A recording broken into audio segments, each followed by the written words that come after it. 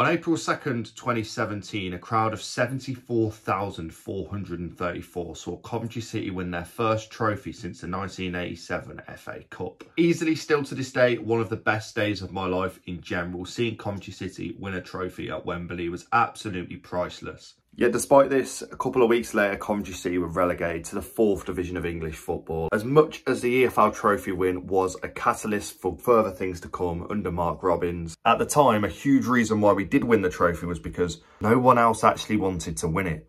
And well, that is what brings me here tonight to Brisbane Road, home of League One side Leyton Orient, as they face Arsenal's under-21s in EFL trophy action. Now obviously the main reason I am here, I'm not going to beat around the bush, is to do the ground. After finishing League One tonight, I'll only have 3 grounds left of the EFL 92, one of them actually being Arsenal along with Crystal Palace and Bromley.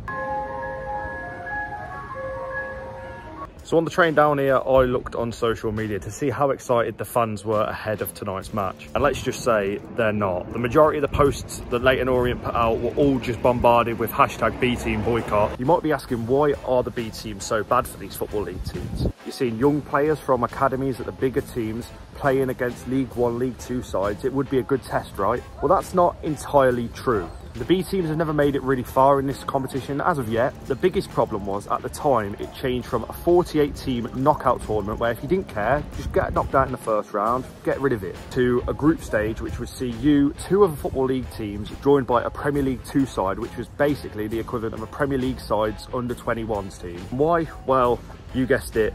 Money. The excuse at the time for this from the Premier League and the Football League was they wanted to give these young players experience of playing first team football. The tournament has seen the likes of Bukayo Saka, Eddie Nketiah, Emile Smith-Rowe, Declan Rice, Peter Crouch as well playing this competition for an under-21s team. Tickets tonight started at £10 for an adult, £5 concession, £1 for a child. Only one stand is open, there's not much demand for tickets, so clearly this tournament is dead and buried in the water for these EFL sides. Personally, even for me, as someone that has seen their team win this tournament, I do not care about it. Tonight, I'm hoping to at least change my perception or someone watching's perception on this tournament. Orient hosting Arsenal, it would be a London derby if it was the first team. But really, this is just a chance for local Arsenal fans to come and watch the under-21s more than Orient fans getting to watch their team in a cup competition. Anyway, I think I've spent enough time waffling. Let's get inside Brisbane Road and watch some football.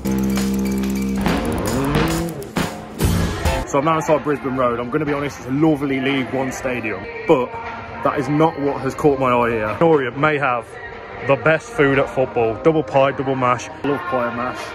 And an orange lucasade. For anyone that knows me, that is unbelievable cuisine. So as I have a break of my pie and mash, because this isn't a food reviewing channel, one thing I find mental about this ground is these flats overlook the pitch. Same with them there and them there. I mean, that is literally someone's kitchen. I'm sorry if you're watching this and this is your kitchen and you know, I'm filming you. Regardless, I am a massive fan of Brisbane Road. I actually think it's one of my favourites in League One. Approximately 20 minutes now from kick-off. The ground is starting to fill up here and there. Notice there's a couple of Copenhagen shirts, people with Great Britain bags. I guess this is one positive that you would have been a London club. The tourists. Oh, look, there's a local football game on. Arsenal. I guess I'm not the only day tripper here after all. So then, just like that, it is kick-off time here at Brisbane Road. Electric, this atmosphere.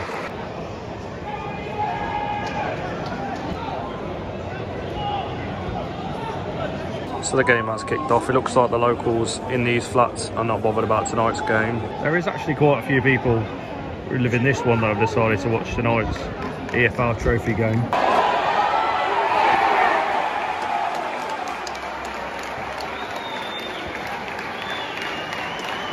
And moments later, Orient are 1-0 down.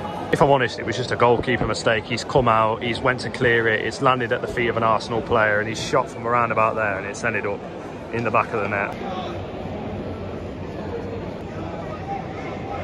So it's been about 20 minutes since the goal. Not heard a chant yet. That's one concern. I mean, the most interesting thing that's happened since the goal is me knocking my lucasade over. I'm not knocking Leyton Orient or their fans, by the way. I think it's just the interest in this cup. I mean, what, half of the stadium's empty.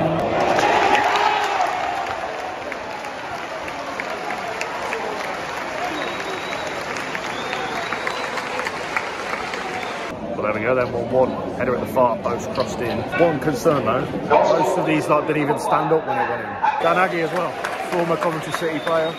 And I'd love to say that the atmosphere has picked up, but it's like watching a game during lockdown.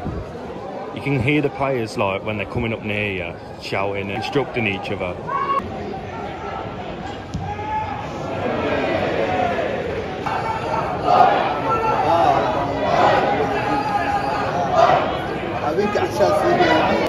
He gets a round of applause, 43 minutes in. First chant of the game.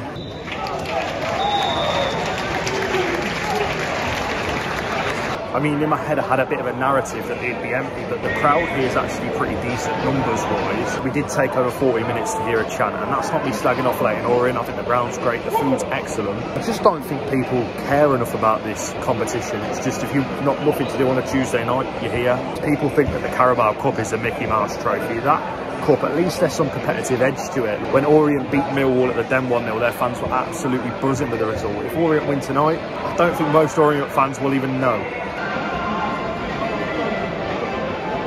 Anyhow, another 45 minutes of entertainment about to go underway. My big observation though is these two right here. Surely they're not getting the best of views of this game. From what I've seen so far, they were having their best of time at half time when there was no football going on and they got to dance to the music. But since the football's come back on, they've looked quite bored, to be honest.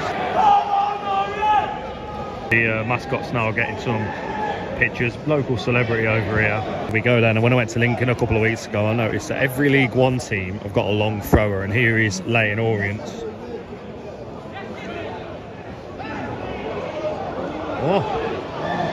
For long throw standards, it's maybe a 5.5, 6 out of 10. It's not the best of long throws in this league.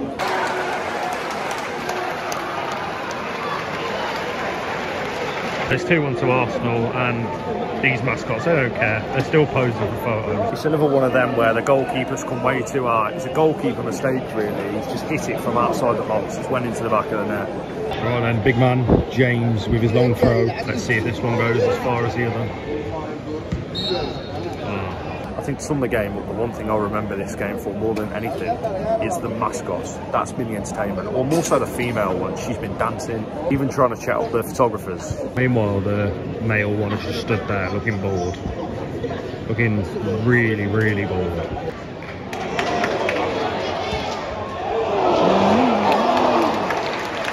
I think it does say it all though. We've got 20 minutes left to go in this game and there's already people leaving. They can't exactly use the excuse for, you know, I've got to get out to beat the rush.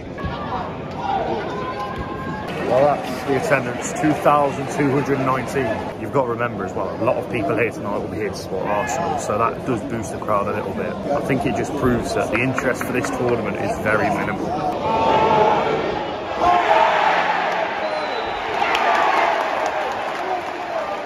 Well, there's late drama. This is probably the biggest thing that's happened all game. 89 minutes in, Leyton Orient awarded a penalty. And he's missed. Over the bar. Well, that was a very poor penalty. Heartbreak in the end for Leyton Orient, but these fans, I don't even think they're bothered. Half of them laughed. And just like that, they're all heading to the exits. I think from watching this game, Orient have been the better team, but it does show that these under-21s teams can compete with League One, League Two sides. Well, that signature long throw, probably his best of the night. And Orient on the attack again. Some more late drama. The crowd are finally getting into it now. Oh, probably the last chance of the game for Orient. And there you go then, there's the full-time whistle. Leyton Orient 1, Arsenal under-21s 2. I'll speak to you on the train. Well, I said I'd see you on the train, and that was not even a bad game of football. I came into the video with a bit of a narrative today where I was looking mainly for the negatives. But this tournament, I know I'm going to be in the minority, but I think it's actually all right. I feel like I did get my money's worth. £10 a ticket, an end-to-end game of football, some good enjoyment. I've had a lot worse Tuesday nights, I'll tell you that.